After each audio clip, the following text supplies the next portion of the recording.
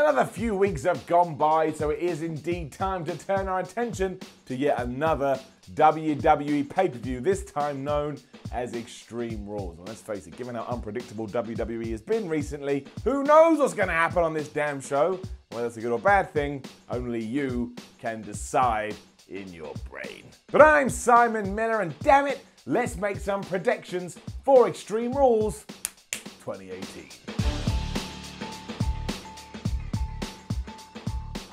We will begin with the Raw Tag Team Champions Matt Hardy and Bray Wyatt taking on the B Team, and this is what I would have said before I saw Raw this week. I think it's time to take the titles off those guys and give them to the B Team. But like I say, then I watched on Monday night and I say, that ain't going to happen. Matt Hardy and Bray Wyatt are going to retain. Let me just do some time traveling quickly to let you know where I would have been coming from, because while I like the Deleter of Worlds, I don't think they're as crazy as they should be. I mean, look at both characters. We really could dial this up a notch. But you can't just do that. You've got to have some kind of narrative or some kind of story or a catalyst. And the catalyst in this scenario could be, oh no, we lost the Raw Tag Team titles. What do we do to get them back? Well, let's just go super nuts and act like really weird people.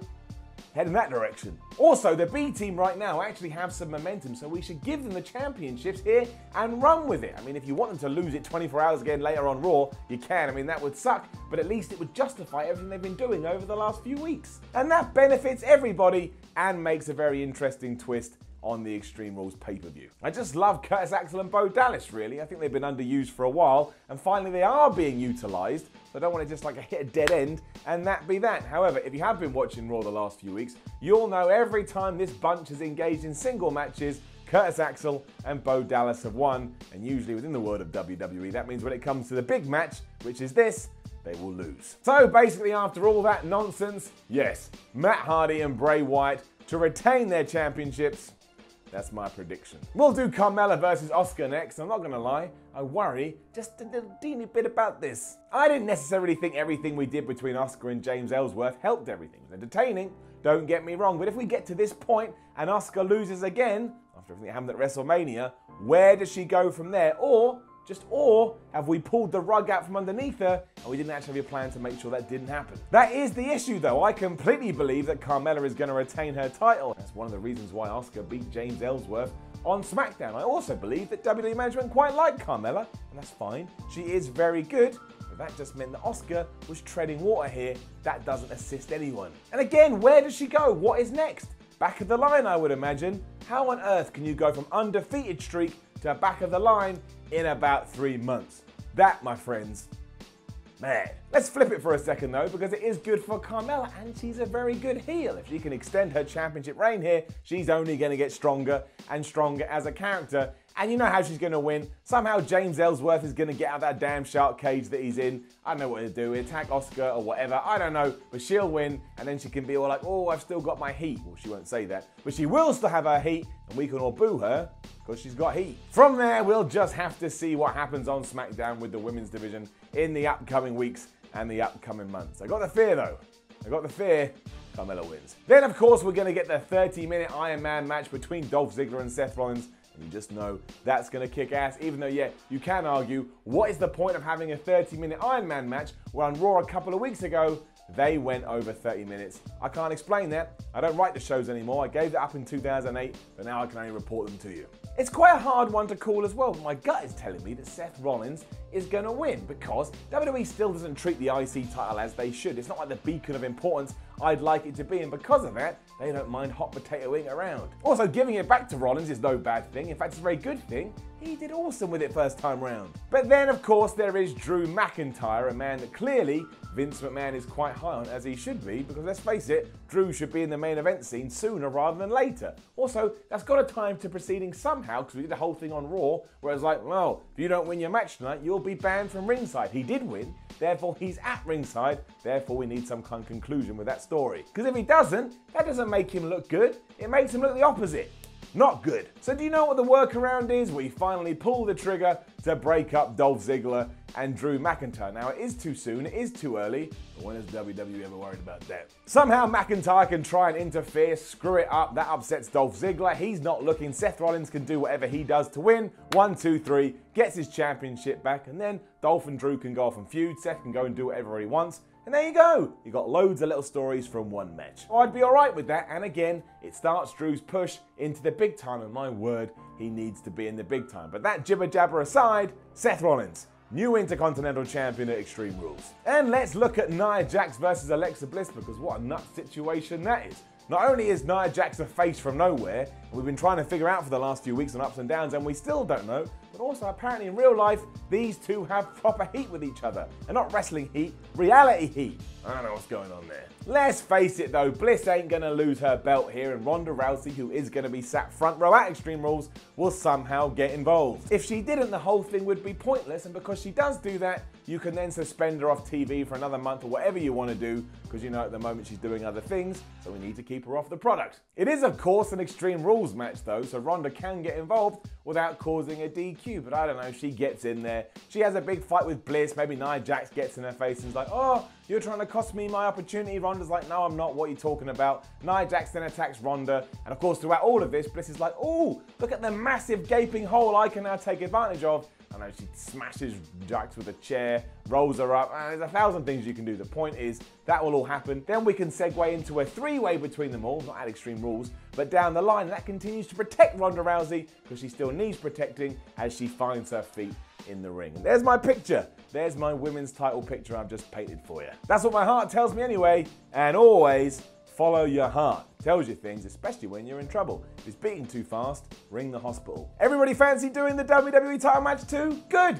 because that's what we're gonna do, and it ain't Brock Lesnar. You know that, I know that, it ain't the Beast, but it is AJ Styles versus my man Rusev. And as much as I would like my man Rusev to win, it breaks me to say that he's not. This isn't really the end of the world, but it does make me a little bit sad, because I don't believe, at least not anytime soon, Rusev is going to get another opportunity at the WWE Championship, and he really should. He's awesome. But if Nakamura isn't going to beat Styles for the WWE Championship, I highly doubt the Bulgarian Brute is, especially because WWE didn't even capitalize properly when Rusev Day blew up. They didn't even turn him face. So I can't see them doing it now, and it's more of a holding pattern for Styles before he segues off into probably a feud with Samoa Joe. And I ain't got no problem with that. It'll be incredible, but it still stings to know that's how Rusev could potentially get treated. Hopefully he still has an awesome showing and comes out the other side looking even better than he did going in. But yeah, AJ Styles keeps his WWE Championship, and can you believe it? He's now been holding on to that thing since November 2017. And that blows my brain. Then we're getting Team Hell No getting back together to take on the Bludgeon Brothers for the SmackDown Tag Team titles. And I can completely see WWE giving them the belts because everybody loves them and they're so damn good. Even though it'd probably be for the short term, because you've got to imagine anything with Daniel Bryan going into SummerSlam is going to be focused around The Miz. And if they are going to clash there, you've got to do something soon. And what better way to do that than The Miz costing Daniel Bryan his shot at the tag team gold by interfering in this swale. And I get it, we don't want to see Daniel Bryan lose, but he doesn't have to. Kane can take the loss here because he's Kane. Doesn't matter what he does, what he comes out dressed as, what he says, he's going to be Kane forever because he's got longevity. And I think that is the way to go. Keep the belts on the Bludgeon Brothers, continue to push them, and use this to build to a match between The Miz and Daniel Bryan that we all want to see. And then if you don't want to do that, and you want to give the tag team titles to Team Hell No, I'm alright with that. I love that pair. But I am going to say The Miz gets involved, the Bludgeons keep their belts, that's it. Voila. Also, from nowhere, we've been given a table scrap between the New Day and Sanity, and given that WWE doesn't allow Sanity to win any wrestling matches, you've got to imagine the New Day are going to win. Now they won't, and I'll look stupid after one member of the New Day gets held through some wood, but let's face it, in a tables match, you can win by complete fluke. I remember the time Big Show lost the tables match because he accidentally stood on a table. Think how stupid that is. But I'll go with the New Day though, because why not? That's what I think about this feud. That. A shrug of the shoulders. We also have Finn Balor versus Baron Corbin. I don't want to be harsh or mean, but it just seems like such a dud. And that's not on those two guys, but the material they've given has kind of fallen flat. I mean, what? Finn Balor doesn't like Baron Corbin because he thinks he looks like a waiter, and Baron Corbin doesn't like Finn Balor because he's small. It's quite hard to buy into. The match itself, though, should be very good. Finn Balor is absolutely amazing, and I think Baron Corbin gets quite a hard rap. The potential is still there. We just need other people to drag that out of him, and who better to do that than the Demon, because yeah, the Demon is great. And who knows, maybe they will light it up and they'll get people invested, especially if Baron Corbin wins, which I think he will. I don't think this is a one and done, and I think the feud is going to continue, and if that is the case, you allow the heel to get the first pinfall, which of course here is Baron Corbin. That sucks for Finn. This is more about what's going to happen down the line. The real shame with all of this is that it isn't invested around Corbin's hair. Imagine how much we'd enjoy this if we knew, oh, if Finn Balor wins, Baron Corbin has to shave his head, but instead, the Constable just came out on Raw one day, and poof, it was gone. This makes me sad, guys. It makes me really sad because you always treat hair with respect. Otherwise, look what happens. Jeff Hardy and Shinsuke Nakamura also wage war this Sunday in a match, for some reason, I'm really looking forward to. I don't know why, but I think Shinsuke's great. I think Jeff Hardy's great. It's a matchup I'm not overly used to. I think they're going to tear it up. Also, the US title brings it all together. It's like a lovely cherry on top, and everybody likes the damn cherry. Nakamura has to win too. Jeff Hardy can get away with murder these days because everybody loves him, whereas Shinsuke needs a title to justify his heel turn. Now, it should have been the WWE Championship, but that ain't gonna happen, so give him the US belt instead. And that is okay. It's not ideal, but it's okay. Plus, it's the United States title, and if you've missed it, Nakamura is Japanese, and that just writes itself. You can have all the fun in the world with that. And also, if you allow him to win here, the Jeff Hardy-Nakamura feud can also continue through the summer, much like Corbin and Balor. Once more, nothing wrong with that. Kevin Owens versus Braun Strowman is also going to go down in a cage match, and yeah, the build to this has been just a teeny bit campy, but Owens is brilliant. Braun Strowman knows his role. They'll make this work. You know it, I know it, everybody knows it. And let's face it, there ain't no way Kevin Owens is winning this match. One, Braun Strowman is Mr. Money in the Bank, and two, he's Vince McMahon's new favourite son. And yeah, one of the options is to escape over the cage, but I just can't see it. I always bet against Braun. I'm always wrong. I ain't betting against Braun again. Then, hilariously, our main event may very well be Roman Reigns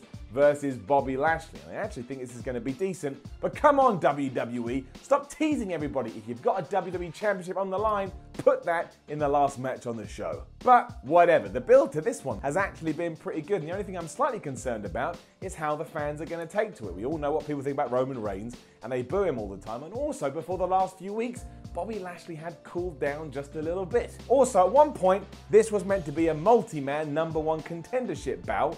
Really, when you compare the two, that one would have been better. But look at it this way, the two are very good, and over the last few weeks, they've gone out of their way to try and get fans to buy in, and I think, by and large, they've been really successful. I know I care more about this today than I did a few weeks ago, and that's exactly how it should work. WWE can use this to try and give that extra bit of push to Roman Reigns that they seem so desperate to give him. Of course he's going to win here, because he has to leave this scenario and go on and fight Brock Lesnar again for the Universal title, and we can plant all the seeds here. But to do that, they've got to be allowed to have a damn good match. So fingers crossed, everyone backstage says to both of them, look man, we're taking the training wheels off here. There ain't nothing you can't do. Just go crazy and win everybody over. As a quick aside, WWE, if this is your plan, just for the love of everything, go with it. Put the Universal title back on Roman. Allow him to turn up on Raw as the champion, or can you imagine that? A champion on Raw, and then we can just go from there. And that will be that. Extreme Rules will be in the book, and then we can observe the lay of the land and see if WWE starts hotting up,